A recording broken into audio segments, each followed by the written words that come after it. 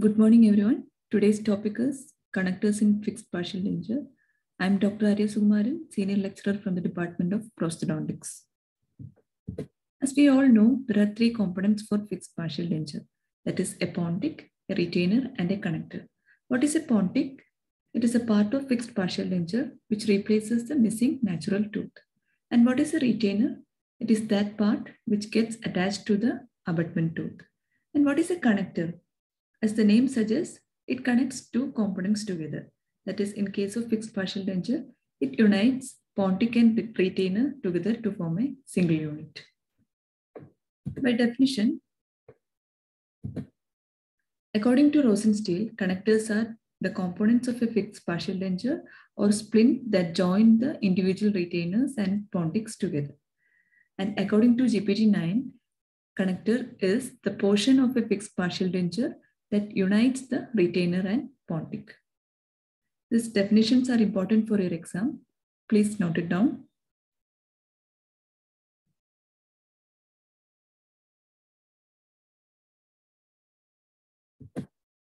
Moving to the classification, connectors are classified into rigid connectors and non-rigid connectors.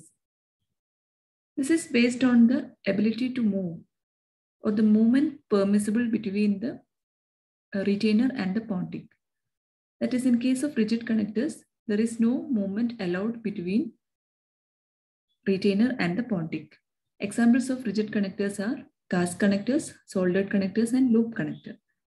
And in case of non-rigid connector, there is a slight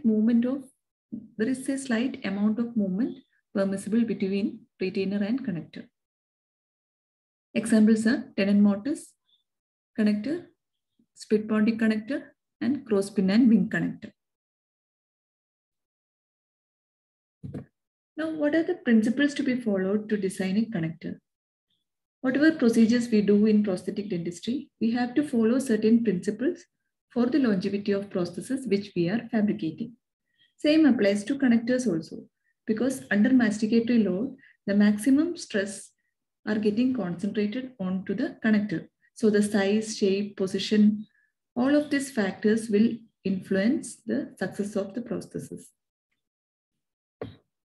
So we should know about the type of connector being used, size of the connector, shape of the connector for determining the success and failure of a prosthesis. Type of connectors, as I have already said, there are two types of connector, rigid connector and non-rigid connector. The indication, contraindication of these two connectors will be discussed later in detail. Next is the size of connector. Size of connector is important in maintaining the periodontal health of the abutment tooth.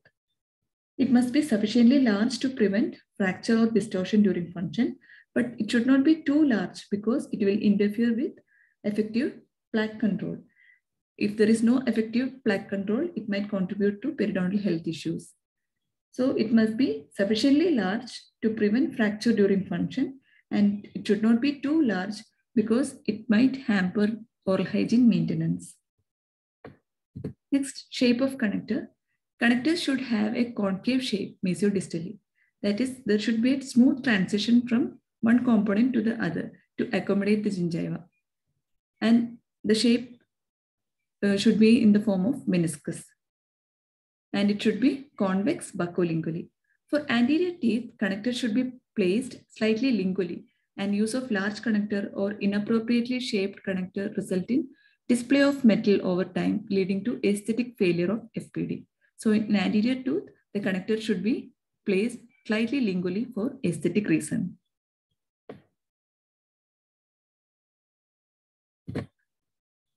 Next, we'll go to the classification. That is, first is rigid connector. As I have already said, rigid connectors do not allow any movement, and it is indicated when entire masticatory load can be transferred onto the abutments.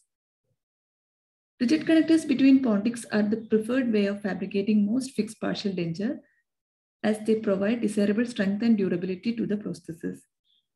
We are more accustomed to the use of rigid connectors in clinical practice since its placement requires only minimal technical and laboratory expertise. So in daily clinical practice, this is the type of connector which we are using commonly. This can be fabricated in two ways. That is, it can be casted directly as a part of multi-unit FPD, or it can be made as different units and it can be joined by means of a solder material. These are the ways to fabricate a rigid connector.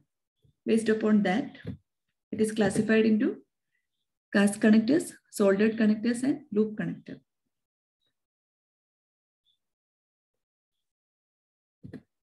Cast connectors. In this type of connector design, like wax pattern is fabricated first. That is, this connector design is shaped in wax as a part of multi-unit wax pattern. The advantage of this type of connector design is it is convenient and minimum laboratory procedures are required for this. But the problem with this type of connector is there is a chance of distortion of wax pattern while transferring this wax pattern to casting procedures. That is one disadvantage. Another disadvantage is there is only limited access to the proximal surface while preparing wax pattern. These are the two disadvantages of this type of cast connector. But it has advantage. It has got an advantage that it is convenient and only minimum laboratory procedure is only required for this type of cast connectors. Next is soldered connector. In soldered connector, an intermediate metal alloy is used as a filler material between two metal components. For that, a wax pattern should be made first. Then it is sectioned with the help of a ribbon saw. Why we are sectioning it? Because after casting of the components, the surfaces to be joined should be flat and parallel. And it should be at a controlled distance apart. This will allow adequate soldering with minimum distortion. One more thing to be noted is soldering gap width. In this picture, you can see that a minimum gap width is there between two metal components. And ideally, about 0.25 millimeter gap width is allowed to reduce the inaccuracy. Because if there is an increase in soldering gap width, it will cause inaccuracy. Hence, an ideal gap should be maintained. That's about soldered connectors. Next is loop connector. Loop connectors are indicated in case of midline diastema for aesthetic reasons. That is, to maintain the existing diastema, we are providing a loop. It consists of a loop in the lingual aspect.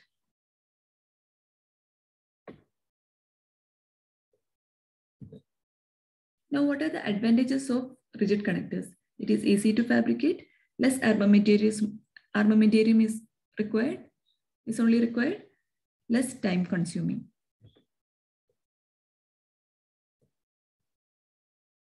Now, the question is, can we use rigid connectors in all the cases? What if there is a long span edentulousness? Or what if there is a pier abutment or a tilted abutment? In such cases, a stress-bearing mechanism is essential to reduce the transmission of stress to the abutment tooth.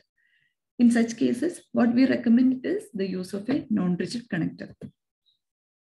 Non-rigid connectors are indicated if it is not possible to prepare two abutments for FPD with a common path of placement, or in case of pier abutment in which there is a fulcrum-like situation that can cause the weakest of the terminal abutment to fail and may cause intrusion of the pier abutment. So in such situation, we will use a non-rigid connector. What is a pier abutment? Pier abutment is an intermediate abutment which has edentulousness or edentulous space on both sides. If a long span fixed prosthesis is given on this, it will create a huge stress on terminal abutment. And pier abutment will act like a fulcrum, which will lead to the failure of prosthesis. So in this type of situation, we can use a non-rigid connector. There are various examples for non-rigid connectors. First is tenon mortise connector, split pontic connector, cross pin and wing connector. We'll see each one of these in detail. First is tenon mortise connector. This is indicated in a situation of pier abutment. That is, it has two components. Tenon, which is a male component which is attached to the pontic, and mortise, which is a female component which is attached to the retainer. And their alignment must be parallel to the path of placement. First, the female component, that is the mortise, is attached first, and then the male component.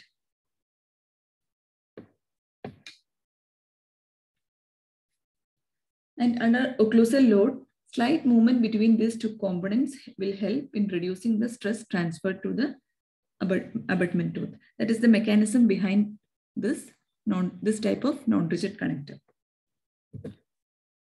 Next is cross pin and wing connector. Here, it is used in case of tilted abutment. That is, wing is attached to the distal retainer, which is cemented first, and retainer pontic segment is seated next. So the mechanism is the same as that of tenon mortise connector. That is, slight movement between these two components under occlusal load will help in dissipating stresses to the abutment tooth, will help in reducing the stress transfer to the abutment tooth. Next is split pontic connector. Here, the pontic is splitted into two halves, a mesial half and a distal half. A key is incorporated into the mesial half and a keyway is incorporated to the distal half. And both of these components will get engaged together when FPD is seated in final position. So these are the examples for non-rigid connectors, that is split pontic connector, cross pin and wing connector, and tenon mortise connector. To summarize, connectors are classified into rigid connectors and non-rigid connectors. The examples for rigid connectors are cast connector, soldered connector, and loop connector. Rigid connectors are indicated to unite retainers and pontic in a fixed partial denture, used when entire load on the pontic is to be transferred directly to the abutment. It is contraindicated in case of tilted abutment and in abutments with differing long axis in long span bridges. Next is non-rigid connector. The examples of non-rigid connector are tenon mortise connector, split pontic connector, and cross pin and wing connector. It is indicated to relieve stress to accommodate malaligned fixed partial denture abutments and also in case of pier abutments. It is contraindicated in short edentulous spaces. It is not indicated. And if the patient is not willing for extensive tooth preparation, because it is slightly expensive also, in such situation, it is not indicated. That's all about connectors used in fixed partial denture. Thank you. Have a good day.